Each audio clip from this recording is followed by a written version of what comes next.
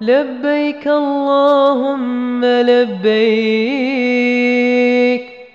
لبيك لا شريك لك لبيك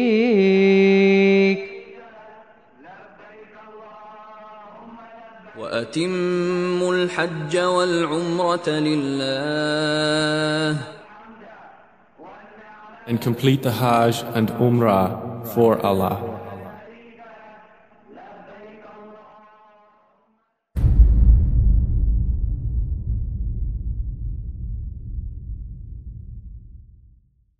Assalaamu Alaikum wa Rahmatullahi wa Barakaathuhu. Daily reminders. This is your brother Aarij Anwer. Continuing on with our discussion of what to do after you've completed the rites of Umrah and you're still on the Umrah trip.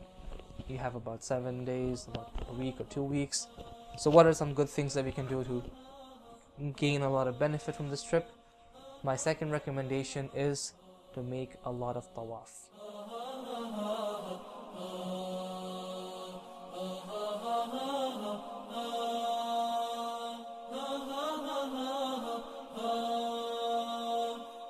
Tawaf is an exclusive act of worship. It's only done in one place in the world, and that is around the Kaaba in the Haram in Mecca. And Tawaf is an expression, it's a really beautiful representation of many things. It represents the oneness of Allah subhanahu wa ta'ala, how it is only one place in the world where Tawaf happens, and how everybody in the world faces one direction, the Kaaba, when they're praying, and how it doesn't matter where you're coming from or what status you are, how knowledgeable you are, how ignorant you may be, how rich you are, how poor you may be. It doesn't matter. When you come to the Haram, there's only one way to make Tawaf, and you join the Tawaf ranks and you make your Tawaf. It's a very beautiful expression of equality. It's a very beautiful expression of the Tawheed, of the oneness of Allah subhanahu wa ta'ala. It is really an incredible act of worship.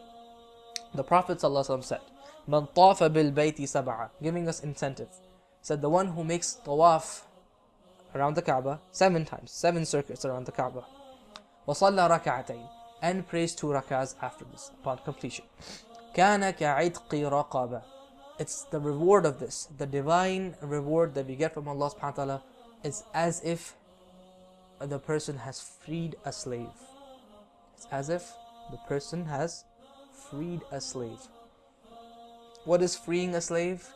Freeing a slave, it's like giving $40,000 in charity. It's like donating $40,000.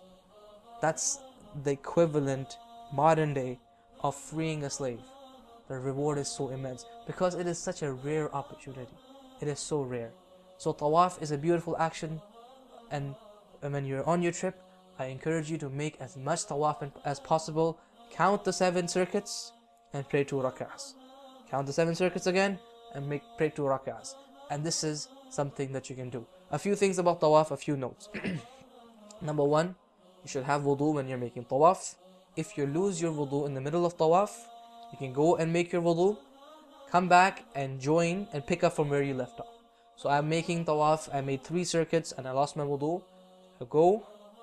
I've completed 3 circuits, I'm in my 4th. I go and make my wudu, come back, I start my 4th circuit again and continue on. So just a few pointers about Tawaf. Also, there's nothing specific that's said in Tawaf.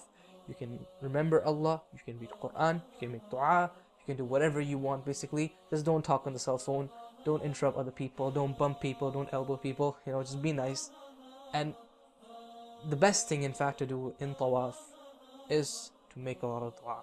And we'll talk about dua inshallah in the next video. Jazakumullah khairan for watching so far. Assalamu alaikum wa rahmatullahi wa barakatuh.